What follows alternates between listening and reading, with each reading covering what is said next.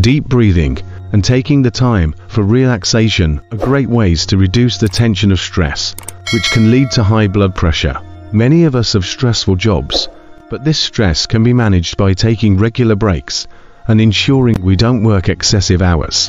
Meditation and yoga can be useful ways to lower blood pressure. These practices reduce stress in your body, which subsequently improves your blood pressure.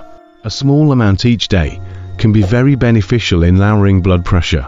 If you take prescription medication, always check with your doctor in advance of taking herbal supplements. Green tea and celery juice can help reduce blood pressure. The provider of many health benefits in a huge number of ways. Ginger is also great for reducing blood pressure.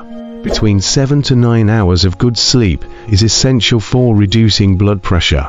Less or more than this can cause problems for you. High blood pressure can often be helped by consuming garlic either whole or in powder form. Food with a high protein count, such as fish, eggs, beef, nuts, and chickpeas, can be very helpful in reducing blood pressure. Omega-3